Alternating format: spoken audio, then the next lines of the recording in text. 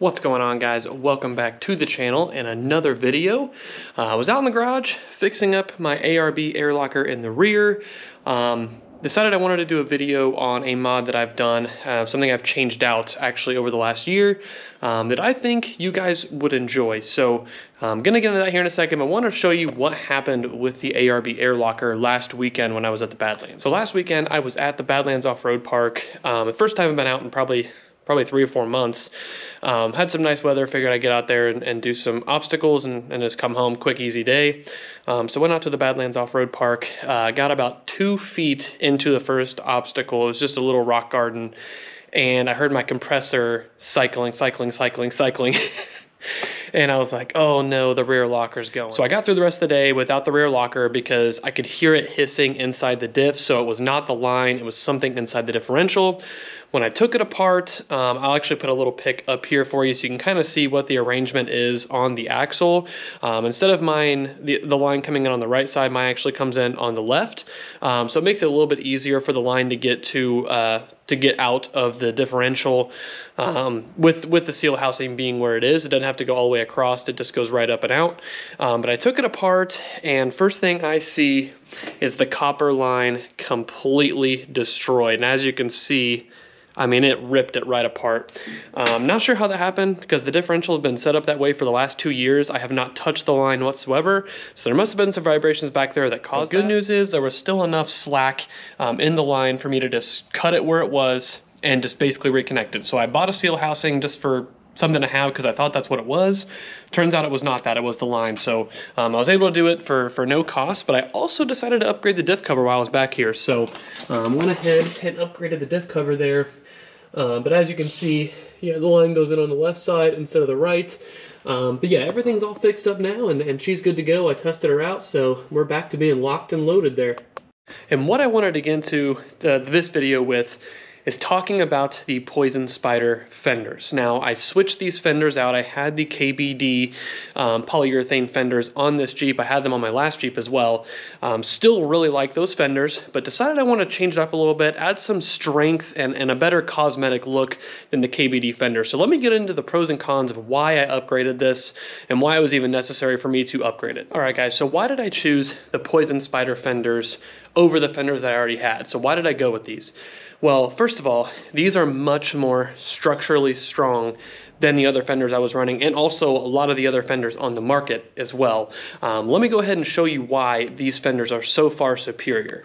All right, guys, so what's so nice about these fenders versus some others on the market is these structural supports here, as well as also up here too. So what that does is it connects it to, I believe it's the subframe in there. So it basically adds another layer of protection to these fenders.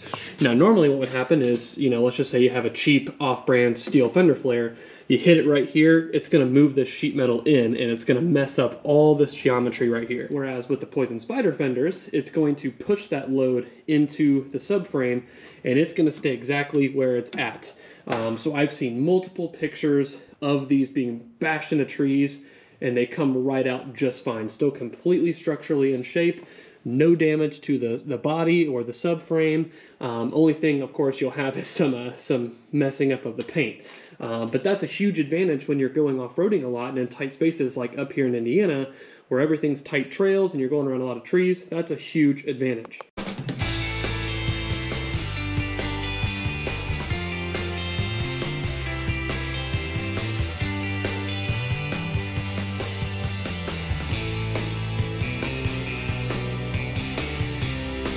Now with the KBD flares, being that they were polyurethane, they just mounted to the outside of the sheet metal. So of course, if you hit that on something, it's just gonna bend those fenders, but if you hit it hard enough, it's going to actually push in your body panel as well. So something to definitely consider when you're upgrading your fenders is getting something that's gonna be structurally strong. Now, Poison Spider is not the only one that's doing this, but they were one of the first ones to do this. So why else would I have upgraded this besides another reason for me is how well these fenders match up to the body lines. So with the KBD fenders and a lot of other fenders on the market, again, they're gonna be more of a flat fender style. So let me go ahead and show you what I'm talking about. It's better to see this visually.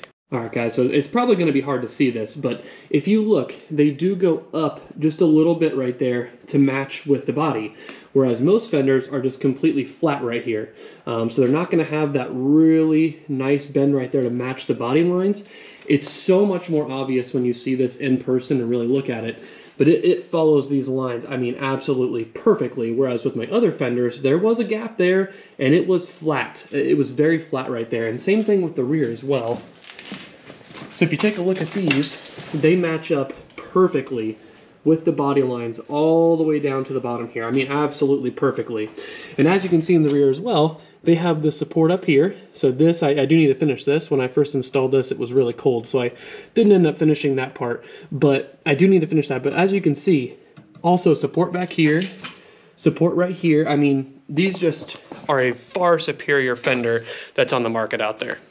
So for one, very much structurally sound with these Fenders, and two, they match up perfectly with the body lines, which is a big thing for me. I have a little bit of OCD, and that was bothering me a little bit, but another reason why I upgraded these, and this is also more cosmetic, the KBD Fenders, being that they're polyurethane, they were starting to fade. So those Fenders on for about a year, maybe a year and a half on this JK, and it sits in the garage most of the time, so they were starting to fade pretty significantly. I don't have a picture of it to show you guys, but I mean, it was pretty obvious. Like, they needed to be touched up or painted. And being that they're polyurethane, they're pretty hard to paint unless you really know what you're doing. So for me, being that they were fading so quickly and they were only going to get worse, it was something that needed to be. Another thing for me with the KBD Fenders is they were starting to sag a little bit, mainly in the rear though. So in the middle section of the rear, like right about here, they were starting to bend down. So they were no longer up straight like these are that look really, really nice. They were starting to bend down a little bit. And I know it's something very small, but it was bothering me quite a bit that they were starting that quickly to bend down. But again, they're a polyurethane Fender, so that is a common thing that you have to deal with on a polyurethane product. And another big advantage to these Fenders, and this is just really about upgrading your Fenders in general, so this is not compared to the KBD or anything like that, just compared to the stock Fenders, there is so much room for articulation with these Fenders specifically. And I love that. It really opens up the Fender well, as you can see here, so much room here, especially in the back as well. I mean, so much room for articulation. It's a super nice upgrade. This is probably the first thing I would do if I could do it all over again. Probably the first thing I would upgrade because, first of all, it's one of the more pricey items if you go with the Poison Spider, but right off the bat, that would allow you to run bigger tires without having a lift. So that's a big thing right there, is how much it'll open up the fender well here for you to articulate.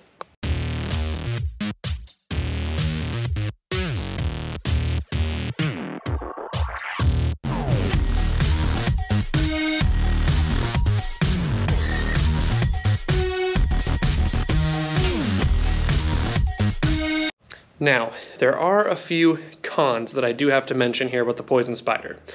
Number one, the price. And this is a common thing when I'm doing reviews here. But when you're going with a higher level product, like looking at the best products on the market, which is what this would be, the price is going to be higher. I mean, for the fronts, I believe I paid right around $500 for the set, and then for the rear, I did get those painted with the spider armor coat that they use at Poison Spider. So that was more around $700–800. So altogether, you're looking right around $1,300 for this set of fenders.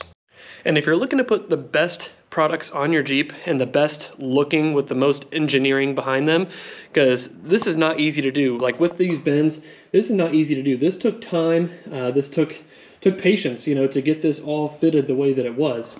So props to Poison Spider there, but if you're looking to put the nicest products on your Jeep, you're going to have to go pay a premium. That's just the way it is in this industry. You're going to have to pay a little bit more. To me, this was well worth it. I wish I would have done this right from the get-go, but the KBD fenders were fairly cheap. So I think if you're looking and you're not really sure what brand you want to go with, I would go with the KBD to start with. Just get that on your Jeep. It's only like $300 for that whole set. And they'll last you a long time if you take care of them. So nothing wrong with the KBD, but the Poison Spider is in a whole nother category to me, in my opinion, just based off the engineering, the looks, and the strength. And another small con, this isn't really a big one, but something that could happen if you're really wheeling hard, is you could still technically mess up the sheet metal as well as the subframe on here if you hit this hard enough on a tree. So it's not something that's absolutely bulletproof. It's not. You could definitely still have some damage with these fenders if you hit them hard enough. So that is a con there. But again, this is probably going to be the best fender you can get on the market next to, you know, the Genrite, Evo, those types of brands. So there is that small con there, but that's going to be a con with almost any of them on the market. If you really damage these enough, they are going to mess up other parts of the Jeep as well. All right, guys, and the last con here is going to have to be the install. These did take quite a long time to install because, like I said, they have a lot more strength, a lot more drilling you have to do than a normal fender flare. It had to be at least 7 or 8 holes per side that I had to drill, and then you also have to put a nutsert in, and a nutsert is something that does scare a lot of people.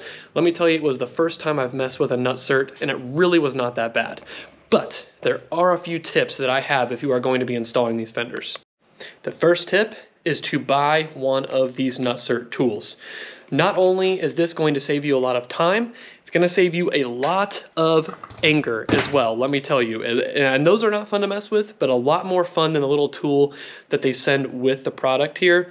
They give you this little nut with a spacer, and it does work, but it's going to take you at least another hour per set to install, just based off how hard those are to operate. It has to be perfectly straight, whereas with this nutsert tool, it's a lot easier to operate, and you're going to have a lot less problems when it comes to installing those nutserts. And another tip as well is take your time. Take your time. If you have to only install the front set one day and do the back another day, do it, because I'm telling you, it's going to get a little bit frustrating because you're going to have to put these fenders on, take them off, fit them, make sure you have the holes right, all of that. So it's going to take you a while. I would say it took me about 3 to 4 hours to get all of this done with the nutsert tool. If I didn't have the nutsert tool, this would have easily taken me half a day, if not a whole day, to install. And another thing to consider with these fenders, it's going to be steel versus aluminum. So Poison Spyder offers them in both sets. So it's definitely something you're going to have to consider.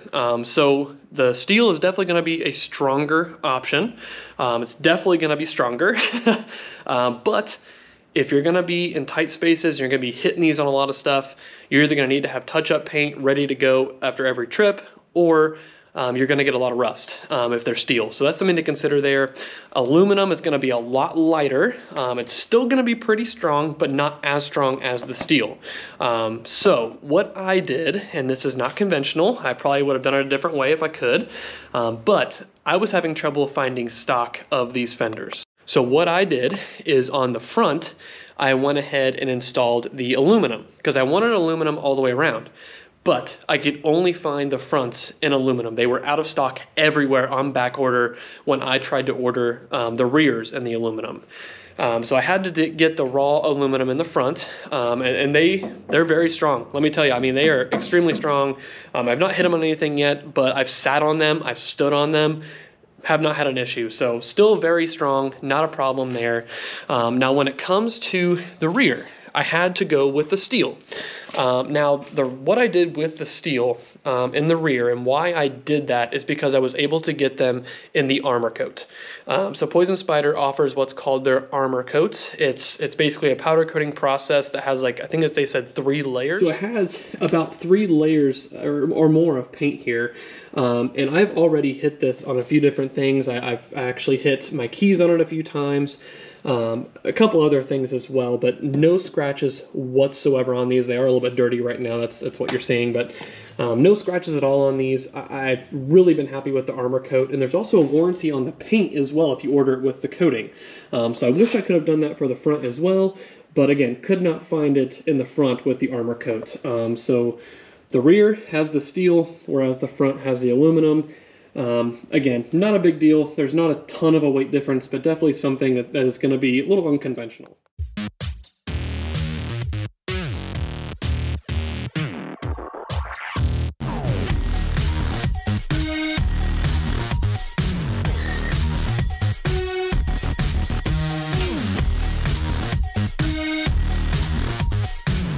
And one thing I will say, no matter which one you order, steel or aluminum, I would definitely recommend you go with the armor coat, and let me show you why. So for the front fenders here, I just rattle can these. I prepped them for a long time because I wanted to make sure that they really held the paint. Aluminum is harder to paint, harder to get the paint to stick to. So one thing to consider there, you want to make sure you do your research on painting aluminum before you do it. But I prepped it really well. I took a long time on the prep. I did about 4 or 5 layers of spray paint over a couple days. Just to make sure that it really stayed on there. I followed the instructions on the can and made sure that I got this as good as I could. And I already have chips. So already have chipping in the paint on both sides. Like I said, the aluminum just does not hold paint as well as steel does, and that's something I've read across a lot of forums. I'm sure if you take it and get it powder coated, it's different, but I was not going to pay someone to powder coat these. So to finish it out here, guys, should you buy these fenders? That is a resounding yes. Not only are they going to add strength to the sides of the Jeep, they're also going to look really good. In my opinion, the best looking fender on the market. So they're going to add strength, they're going to look good, they're not going to fade, and they're not going to sag. So that's a big thing right there for fenders, because there's so many options out there on the market.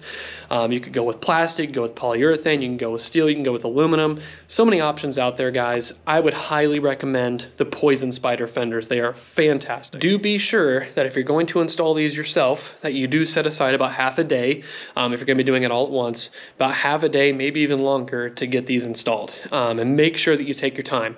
It's going to be worth it in the end to make sure all this is done right, with the nut certs and all of that. So make sure you take your time. If you're going to pay someone to do this, make sure you have a pretty penny set aside, because this is going to take at least probably 5 hours for someone else to do this, maybe 4 hours. But if you do 4 hours times a shop rate of $80 to $100, that's going to be a big part of the cost of these fenders.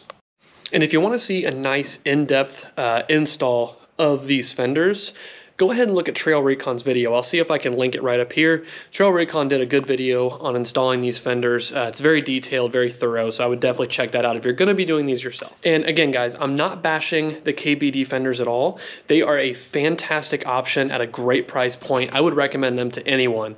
But again, these Poison Spider fenders are on a whole nother level when it comes to fenders for Jeeps. I think they are far superior in every way.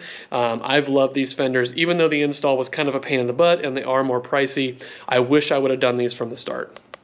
And some other great options out there, guys. Like I said earlier, you got the Evo fenders that are going to run you a lot more, but are also a great product. You have the Genrite fenders that are also great. Again, multiple brands out there. Those are the 3 that I would recommend would be the Poison Spider, Evo, or the Genrite.